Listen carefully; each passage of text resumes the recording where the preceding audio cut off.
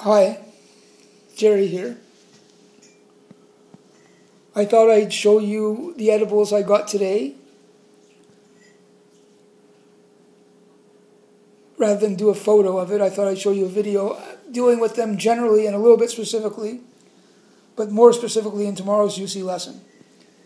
Today I intend to just go over what each one is and the pot content of each one and suggested doses of each one, both what they suggest and what I suggest.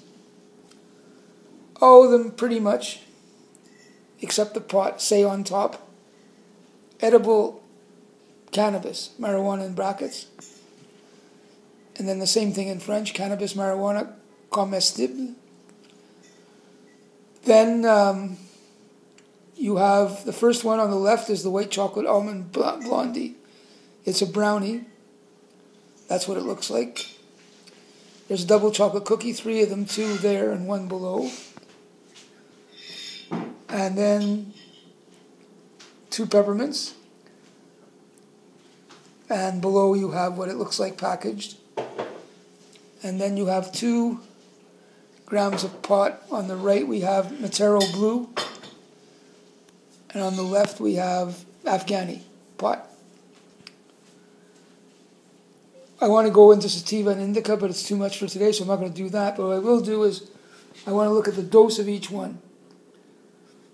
The X factor, we call that. Okay, on the top right-hand side of each label, there's an X factor. It says 5X for the brownies, 4X for the cookies,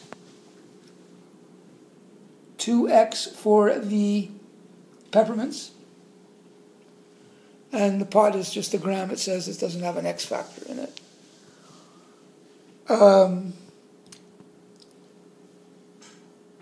The X's mean, 5X is 1 gram of pot in each brownie.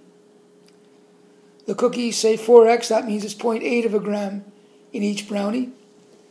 And then half that again, 0.4 of a gram, a little less than half a gram in the totality of the,